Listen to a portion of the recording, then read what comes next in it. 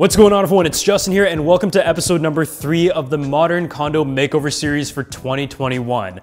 So at this point, this project has really taken shape in the last month or two, and in the last episode, I was kind of walking you through like the whole empty space and the start of some of like the kitchen and the flooring setup. But to be honest, there was like a big gap in terms of waiting for things to arrive. But at this point, it is really close to completion, and I think by the next episode, we're gonna have all the things like fine-tuned and ready to go. And if you guys have been watching the channel for a while, you know that last year I did a makeover series of the office loft that we work out of, and that went with like a very industrial and like kind of lounge vibe, whereas this one goes with much more traditional colors, and also included some feedback from you guys through the polls over on Instagram to make some of the design decisions of the space. So if you guys are excited to see like the final product, make sure you go ahead and subscribe to the channel, drop a like on this video, and also leave a comment down below of your favorite part about it, and also some of the things that you think we should add. But the first thing that you might notice is that there's actually a plant, and in the last like 3 series, I have never had a plant in any of my own spaces just because I don't really want to keep it up. But the kitchen company that we worked with on all the projects kind of suggested that this would be a good time to add a plant because there is so much light in the space and it really does look good. So for those who are just tuning in episode 1, I walked through the empty space of what this place looked like in the beginning, and it was one that had a ton of potential. I got it at a good price. It's a 2-bedroom unit in downtown, and there is a great like rounded window setup in the main room as soon as you walk in, which whenever I'm like looking into properties that either I plan to purchase for myself as an office or as an investment, I try to find at least one like really unique feature that isn't just like the standard layout, and this one definitely fit that criteria. But it definitely did need some work. I mean, the kitchen was like really small. There's like the washer dryer on one side, and on top of that, the bedrooms had like carpet, and everywhere had like a bit of the popcorn ceiling. There is blinds and just a lot of things that I feel like could be replaced that wouldn't cost like an extreme amount of money outside of stuff like the kitchen and the bathroom, but would essentially just add so much potential. And now that we're in episode 3, I can say it is looking really good.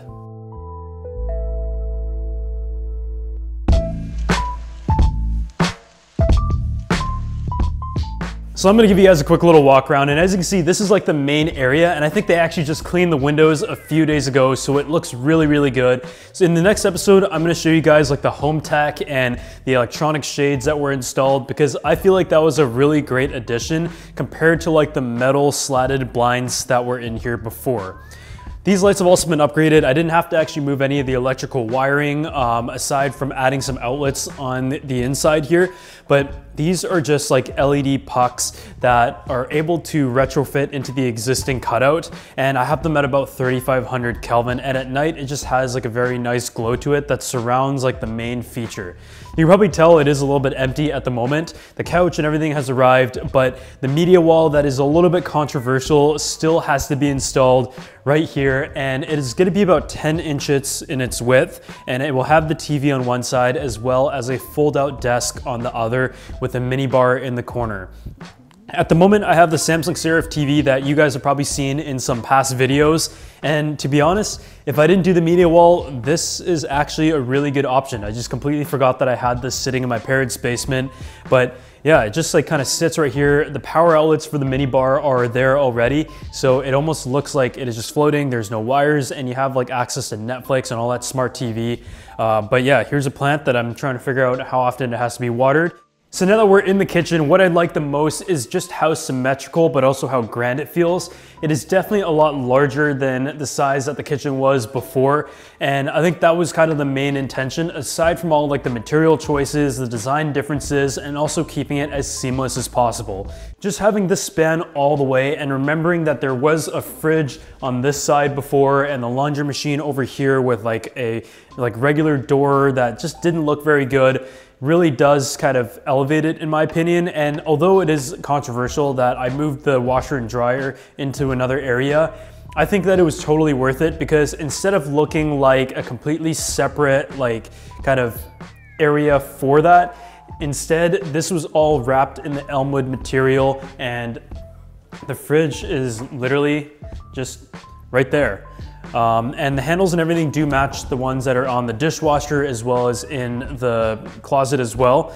So over here, you'll notice that like there aren't any handles either. It is just like a very seamless open and drawer design there. And the amount of storage has been increased significantly. One thing that I really didn't like about the symmetry of the previous kitchen is not only did the sink not line up with the stove, but the actual stove wasn't centered either. It kind of had like a wider side on that area, and it was kind of cut off right here for the fridge and everything. So as soon as I walked in, I think the idea was to just make the kitchen something that you really do notice right away and you want to spend a lot of time in.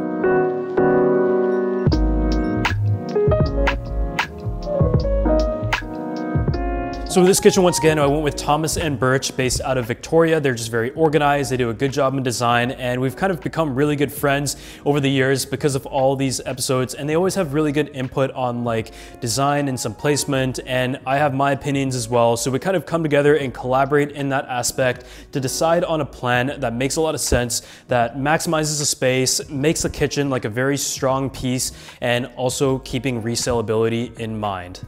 The actual kitchen product is the Elmwood series from Capico, and I've used Capico kitchens in all of my projects because there's just so many options. Whether it was like the farmhouse look or like a seamless look like we did in this one, or just like a standard like matte black kitchen design that I did in the office, it always turned out very, very nice. And in this case, I not only had like a seamless look with the blended hood fan and all that kind of stuff and the blended fridge, but I also had some rounded slats added to the island side, and that is also going to be built into the media wall design that I've had in mind for this place specifically this entire time. When it comes to the lighting for the kitchen island, I was trying to find something that was not like the traditional type of individual like bulbs that stick out, but instead one that stays close to the bulkhead and has up to 4 or 5 bulbs. And the biggest thing that I noticed is that like from going online, these options were not cheap. It was like $600, $700, or $800. So I actually just went to like my local lighting store, and a lot of times there are sales, floor models, and all that kind of stuff. And this was actually a chandelier that typically hangs a lot further down, but they were able to take some of the pieces out. And I think for 200 bucks Canadian, which is like 150 American, this was an absolute steal. It has 5 bulbs and it kind of spans along in a very good proportion relative to the kitchen itself. Before I move on though, I want to give a huge thanks to the sponsor of this video, Monday.com. And if you guys watched episode 1, remembered us talking about the whole renovation process and just how many moving parts there are to get everything organized and on schedule, which is literally the biggest challenge of every single project. And the best part about Monday.com is that it is an amazing workspace that allows you to get the whole team on board in a very visually appealing manner, and every department can kind of take a look at where each step of the process is, so everything runs as smooth as possible. It is a flexible board where you and your team can record all of your notes and ideas and bring them together, all with your loose thoughts and ideas on the unstructured canvas. Monday Work Docs is a great new feature that brings the whole team collaboration aspect to another dimension. And with the great document connectivity features, you can embed live blocks such as boards, charts, and more, so Work Docs always stay relevant based on the information that you might have in another deck. It's great to save you from having to take a new screenshot to update the info every single time. And of course, WorkDocs also syncs with your workflows, so it allows your team to create a truly digital experience to run all the work in a unified workspace, all in one platform, which is Monday.com. Whether it is for briefs, wikis, brainstormings, meeting summaries, campaign reports, and feedback, if you guys want to go ahead and check out Monday.com for yourself, I have a link down below that gives you a whole month free. So after the kitchen was installed, the next thing was the stone. And I once again used Sal Stone by Cosentino because the quartz finish is just very durable, it looks very high-end, and on all of my projects I've gone with the material choice of quartz. I know marble and granite was like very popular in the last decade or so, but honestly, granite is just something that I don't like, and that's what we actually took out of the space. And marble is one that looks good, but it just isn't as durable. It can stain, it is a much softer porous material, and quartz just seems to be like by far the most popular material nowadays, and I can totally see why. The color that I went with for this renovation is the Eternal Calcutta Gold, and it just has like a very subtle gold to go with like the standard like marble veining characteristics that you would expect. and the rest of it is just like a white finish. But I think it's like a good blend of like a subtle but also natural looking stone. And because I went with a double waterfall design just to make it look very seamless but also very durable, because there might be like a lot of traffic on both sides of a relatively small space, I wanted to make sure that the stone just had like a good flow to it. As I mentioned, quartz is not only like a very high quality and durable material, but the actual layout that I went with here beyond the island was just to have the backsplash completely covered in the quartz finish as well, because it just makes things a lot easier to clean when there's no grout or anything, and it kind of flows with the countertop as well. And for the bathroom, I used a 2 cm slab just so it doesn't seem like too disproportionate in a relatively small vanity. And I like the fact that it also comes in like a gloss or a suede finish, being like a matte finish. In this case, I did go with a gloss finish because the rest of the kitchen is like relatively neutral and kind of on the satin side. So it just allows the stone to really stand out.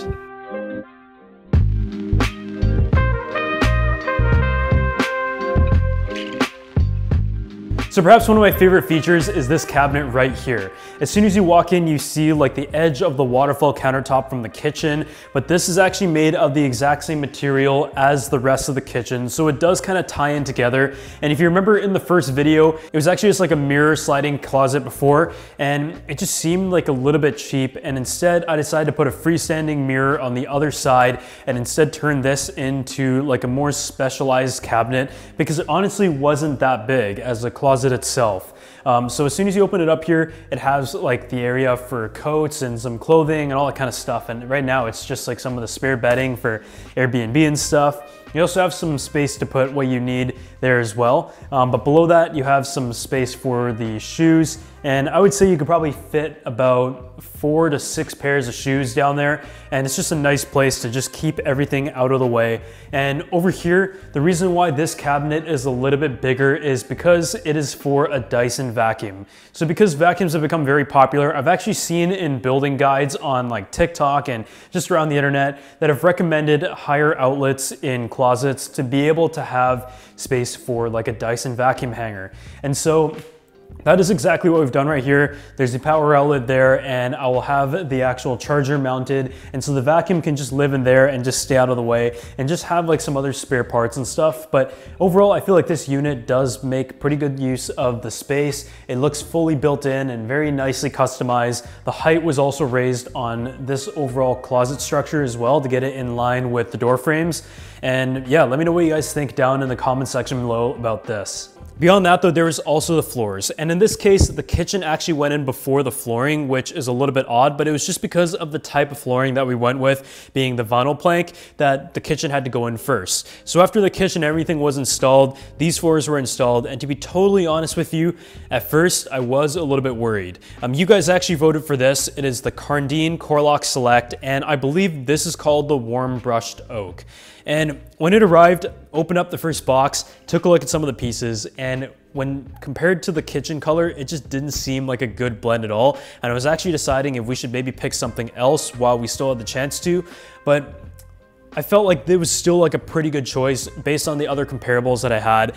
And so after it's installed, it actually looks really, really good. And you can see with the walnut finish in the furniture, it actually goes together very nicely. I know like vinyl floors can a lot of times be attributed to being a little bit cheap, but this is actually like a higher end selection, I would say. It was a little bit more expensive per square feet, about $7, which I would say is on a little bit of the higher end of vinyl options.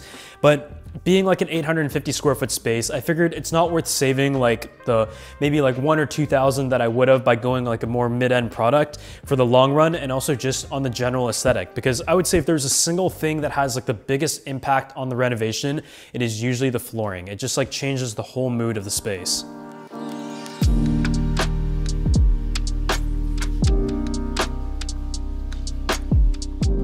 As you can also probably see, the furniture also arrived on time from Rove Concepts. It has all been assembled and it looks really good. I'm happy with every single choice that we made, including the guest bedroom. The bed just looks so good in that walnut finish in the full size. And also this couch that I'm sitting on right here also looks really, really good. And because I don't plan to put a coffee table in front due to space, it's nice that there is like something that you could at least put your drink or food on, and also have a little bit of storage for the remote control and that sort of stuff. So I feel like this is like absolutely the most perfect couch for the space.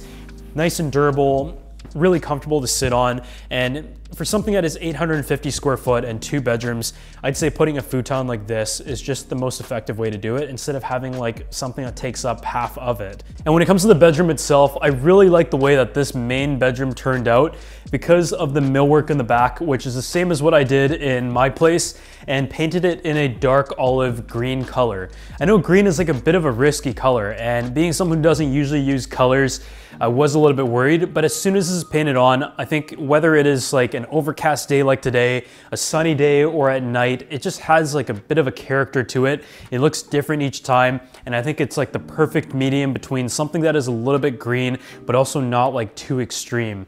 And paired with like the walnut color and the oak floors, I feel like it all did come together very nicely.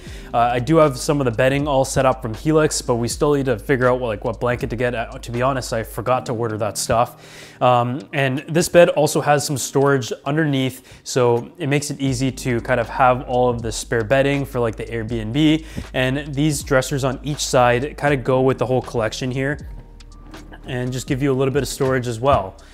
These lights are from West Elm. I would say that they're okay. I thought they would look a lot better, but I mean, you kind of learn things, and I don't think they look awful, but it kind of has like the vintage Edison look to it. I think the control is actually over there. But yeah, the gold accent goes along with the bathroom and everything. And for now, I'm kind of figuring out like what to do on this side. There's definitely gonna be like a 50-inch TV, but I'm trying to decide if we need to build like a small unit out for like some decor and stuff, or just throw like a narrow console table. But I don't want to like kind of constrict the walkway, because this is obviously not the biggest room, but it is nice that a queen size bed and 2 nightstands fits very comfortably. At the moment, the only thing that still has to be done in the main bedroom is these closets.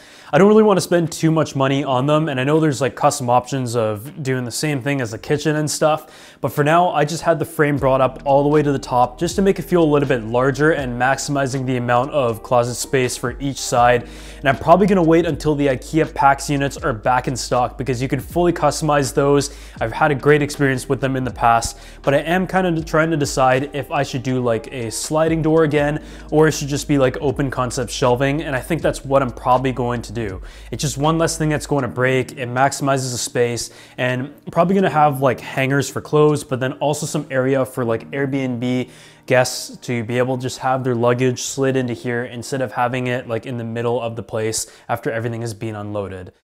The bathroom is an area that I haven't really given an update on since the start of the project, because the tile went in and then like the cabinets, and we were really focused on like the kitchen and all the other stuff. But yeah, the bathroom does look pretty good. I would say there's a few mistakes that we made that we'll definitely learn from with any renovation project. The first one being maybe not going with tile before any like very specific planning, because once tile is installed on all the walls, you can't really change the placement of anything. So I have like the vanity set up and like the countertop and all that, as well as like a mirror and what's going to be a medicine cabinet, as well as like a light on top. But after seeing some other projects, I think it would have been a lot better use of space if we had done a full-length mirror with LED lights that were built in, instead of having like a standalone light fixture above the mirror.